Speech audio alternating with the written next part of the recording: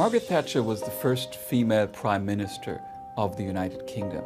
She was a seminal leader. Thatcher was born Margaret Roberts on October 13, 1925, in Grantham, England, to a family of grocers. Thatcher learned from her father, who was a conservative politician himself, to always say what you believe in, no matter what other people think. She attended Oxford University. She graduated in 1946 with a degree in chemistry.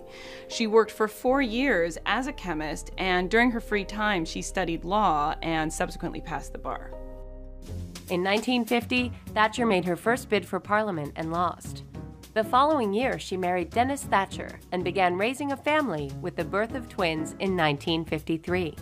Margaret Thatcher won a seat in Parliament in 1959. She began a meteoric rise in terms of being able to articulate her particular vision. She felt that the state had become too involved in the economy and too involved in individuals' lives.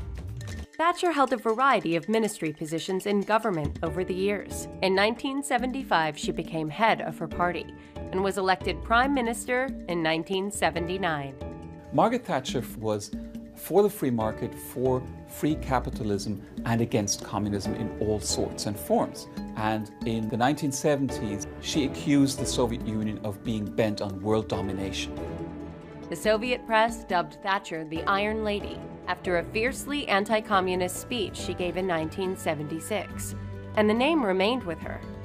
She had a very strong set of principles. If you look at the Falklands War, no one ever thought that she would send the British Navy halfway around the world to claim these islands that very few people had ever heard of. But she did that, and she won the war, and it gave the country at that point a sense of pride again. The Falkland Islands were important to Margaret Thatcher for the basic issue of sovereignty. If there is a part of the world that is under the British flag, the British military will defend it as long as there were people in that land who claimed British citizenship. Margaret Thatcher was actually fairly unpopular before the war, and afterwards she won a landslide victory. During Thatcher's third term, her attempt to implement a fixed tax that was hugely unpopular led to her eventual resignation in November 1990.